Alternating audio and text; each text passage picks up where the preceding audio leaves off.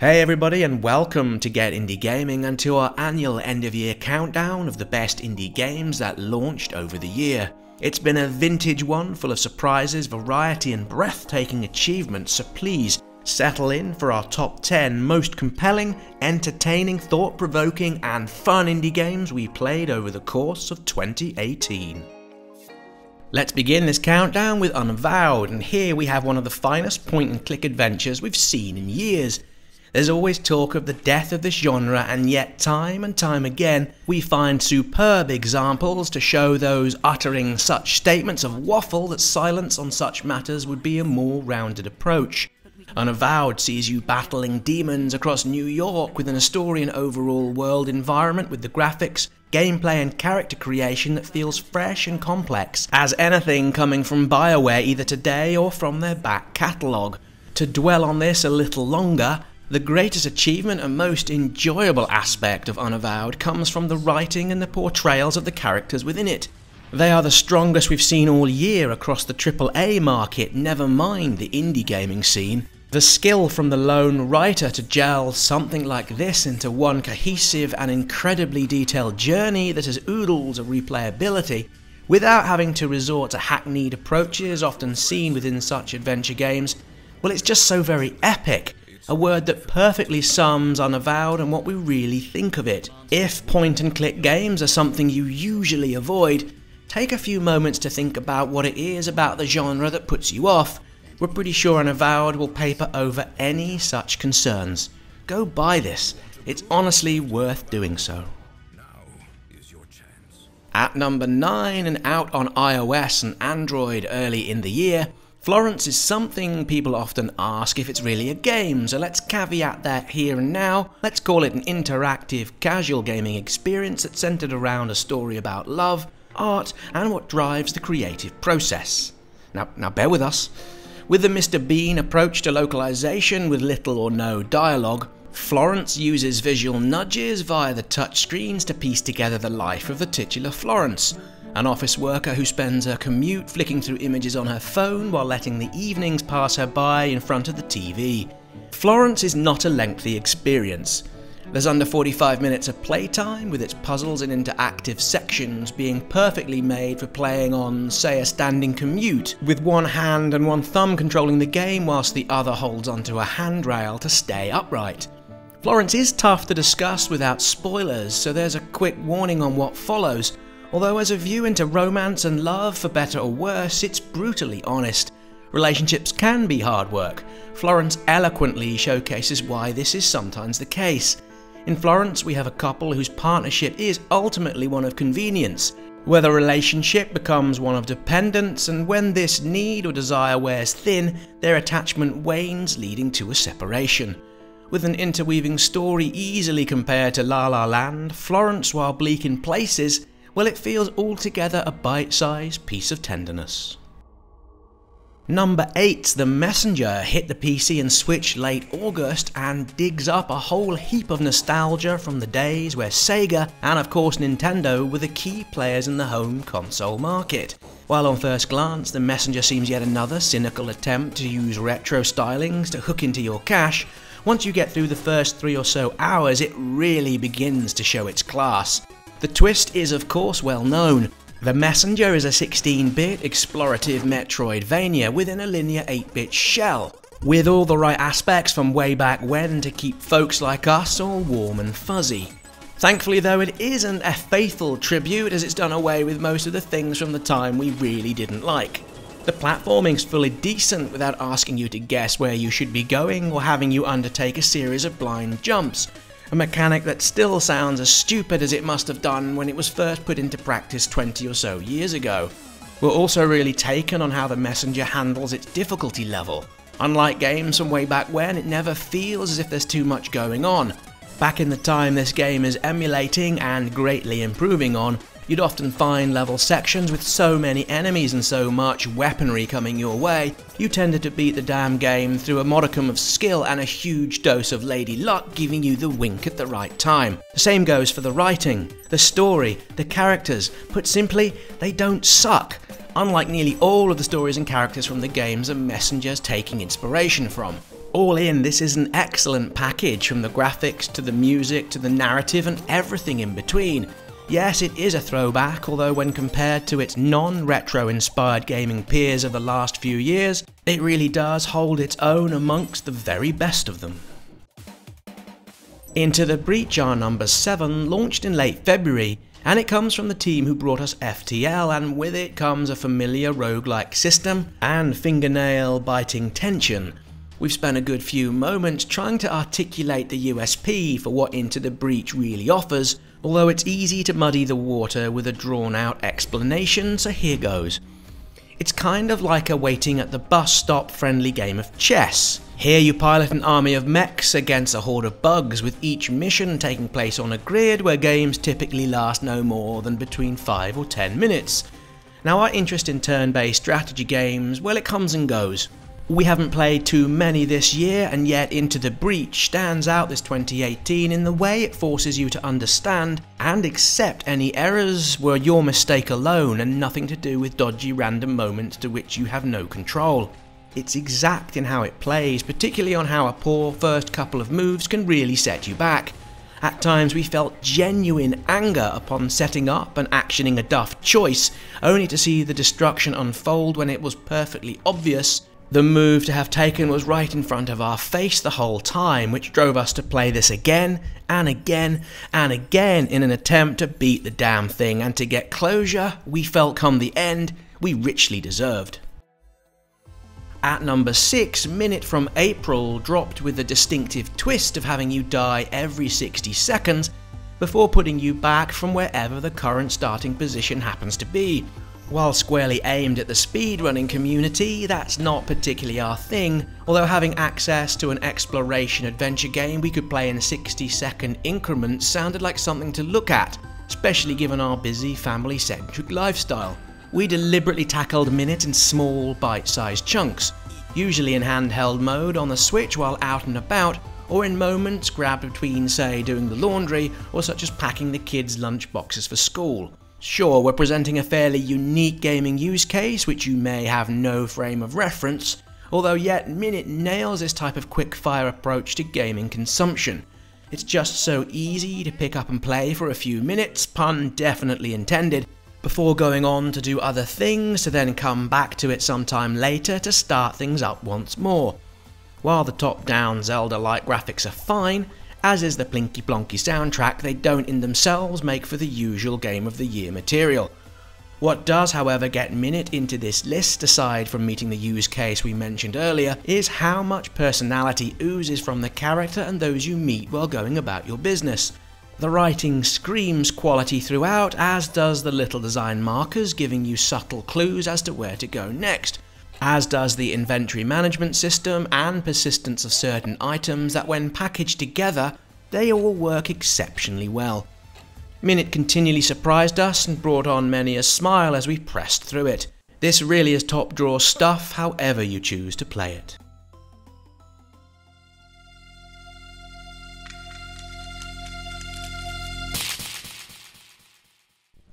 At first glance, Iconclasts appears just to be another 2D pixel art game of the type we see day after day.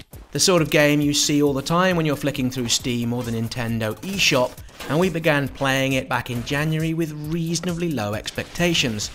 Our first impressions were best as described as saying, well, it looks okay, the individual character animations and backgrounds are perfectly fine, as is the soundtrack that comes with it. Perfectly fine enough isn't a label usually applied for Game of the Year material, so why is Iconclasts so far towards the pointy end of this year's countdown? Well, that's a fairly easy one. After a couple of hours with Iconclasts, it's clear as far as platforming games go, everything you can do is so buttery smooth and gracefully implemented that it feels and plays like platforming perfection.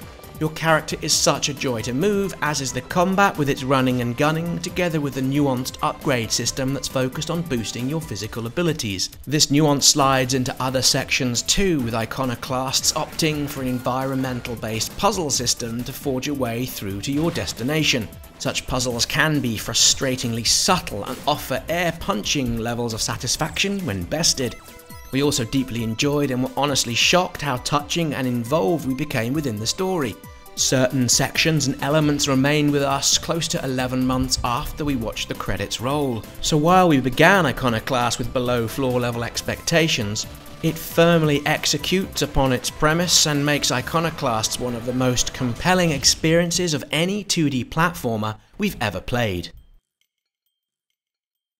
Number 4, Celeste tells a story of a young woman making her way up the titular mountain, with it coming out in late January. Paired back to its base components, you guide your character through hundreds of rooms full of spikes and other such nasties. We played Celeste for evenings on end when it launched. The joy and sense of accomplishment of making it through some of the rooms where your jumping skills need to be almost on a per pixel accuracy level, well, it kept us coming back time and time again. We talk a lot here on Get Indie Gaming about wanting to be satisfied with the games we play, and in Celeste, there's so much of this to be gained from how easy your character is to control. The 8 directional phases of movement, it's just simply sublime. Celeste doesn't need any fancy power-ups or other such embellishments to make controlling the character feel any better. To do so would be to gild the lily, as the phrase no one ever really says, and while you slide your character around the rooms and even during periods of multiple failures, every aspect of the control feels wonderfully intuitive. Yes, Celeste is a hard game, although it comes with a fine assist mode where you're able to adjust a number of the options. This will help the overall access and opportunity should you want to play, for example, at a slower speed or perhaps with infinite stamina. The assist mode is also a fine addition for people with certain traits that may exclude them from playing and enjoying the game. While purists may scoff, we loathe difficulty-based content gatekeeping, and with Celeste, that issue is tactfully taken care of. With the enjoyable gameplay comes an equally well-constructed narrative with an overriding sense of goodness and hope. Likewise, the characters and people you meet along the way are well written and easy to relate to. Also, the colour pixel art is as good as anything we've seen all year. Celeste is brilliant, and while we've not played it for 6 or so months, it remains etched into our memories as something very, very special. Greece, our number 3, Spanish for grey, is quintessentially why Game of the Year coverage should happen towards the end of the year, and not like ours from 2017 where we put it out in November. In doing so, we missed Gorogoa, and had we done the same this year, Greece would also have been left out. On looks alone, this is the most beautiful thing to come to market all year, if not ever, with its almost watercolour-like visual quality surpassing anything previously used as the yardstick when describing a game as having a painterly nature. Greece earns its place in our countdown for many reasons. While mostly of an abstract nature, its intricate gameplay, the spine-tingling music score, the masterful implementation of the sound effects such as the rain and water, what it can show and teach us about the nature of fear, how it uses analogy and harmony with the visuals, and all together build on the work from such games as Electroplankton, Journey, and Ori and the Blind Forest to further elevate and push forward and legitimize the perception of video games as honest-to-goodness pieces of interactive art by way of their visuals, narrative, and empathy they can elicit while playing. In all honesty, go into Greece with the view that it's something to experience rather than something to play to beat. For everything we've already said, it's exceptional, absolutely wonderful, and please, go get this played. Our runner-up, Return of the Obra Dinn from Lucas Pope, the developer behind Papers, Please, is exceptionally classy and by far the biggest surprise of the year. The Obra Dinn has drifted into port, having disappeared some 6 years ago, and it's your role to find out what happened to those on board with the assistance of a rather special pocket watch. This timepiece, a memento mortem, offers a view into the last moments of the crew and passengers, with you then being able to try to piece together from the bones you come across their identity, how they died, and if necessary, who killed them. The cause of death is usually fairly easy: a tragic accident, being shot by a crewmate, or something way more sinister. Piecing together who a given jumble of bones used to be, however, well, that's much harder, and it forces you to rely on your own deductive reasoning, or a YouTube playthrough, to complete the mystery. Obra Dinn is very clever. It also happens to be one of the most enjoyable puzzle games you can play on any platform. But why, and with so many others to choose from? Well, that's one heck of a bold statement. Well, what Obra Dinn manages to pull off comes from an almost perfect mix of its components. The visuals, while minimal, are in places breathtaking. The sound from the musical ditties to the voice acting is sublime throughout. And the story, well, we can't really discuss that in too much detail as it's so key to the experience, and yet it's superbly written and wonderfully engaging all the way through it. We just wanted to keep playing to see and hear more and more. What's also astounding in what the Obra Dinn does is how it interacts with the players, or more likely how you interact with the game. Very few, if any others, treat those playing it with such reverence. There's no hand-holding or guides with it, assuming you have the grey matter to figure it all out. Now in these terms, the Obra Dinn is a highly empowering experience that took an utterly phenomenal piece of work to keep it from being our game of the year. Over the years we've played many hundreds of indie games, and in our minds Dead Cells is the best we've ever played. There we said it, and let me concisely explain. We play video games to be entertained, and on what Motion Twin have achieved with Dead Cells, it's an extraordinary piece of theatre. Right from the start, with more than 100 hours under the belt across 3 different platforms, Dead Cells feels like a literal gaming equivalent of the best roller coaster ever, without the long, slow drag from getting on board to the first initial drop. From the beginning, combat is white-knuckle levels of fun. The weaponry is substantial, and while a hard game, the difficulty is handled and implemented in a way that facilitates accessibility, largely through the permanent nature of the player upgrades. Dead Cells also benefits from how adaptive it can be to suit whatever play style that fits your mood and your purpose. You want a fighting-based platformer? Dead Cells can do it. You want strategy and exploration? Dead Cells can do that. You want a puzzler? Guess what? Dead Cells is your game too. All in, it's nearly perfect, but not quite. The world's random generation, as they usually do, can give odd level layouts. The combat can be heavily weighted against you, with zero chance of you getting the better of your assailants. And even though this comes as a frustrating annoyance, it's still an entertaining annoyance, which is, after all, why we play video games. We want to be entertained. Dead Cells is astounding. It's brilliant, and not only the best indie game of 2018, it is the best indie game ever made. With Dead Cells taking our game of the year, it's time to ask what games you most enjoyed playing and which ones would make it into your Game of the Year top 5 or top 10 lists. Let us know down in the comments, and we look forward to seeing your choices and perhaps picking up on a few games we missed over the year. One quick thing before we go, many thanks for joining us here over the past 12 months. It's been one heck of a ride, from the highs of our E3 coverage to the little break we took in the summer to move overseas. As we bound into the new year, we have big plans for Get Indie Gaming, and we're super excited to have you all along with us for the ride. Many thanks once again for watching, and we look forward to welcoming you all here again very soon.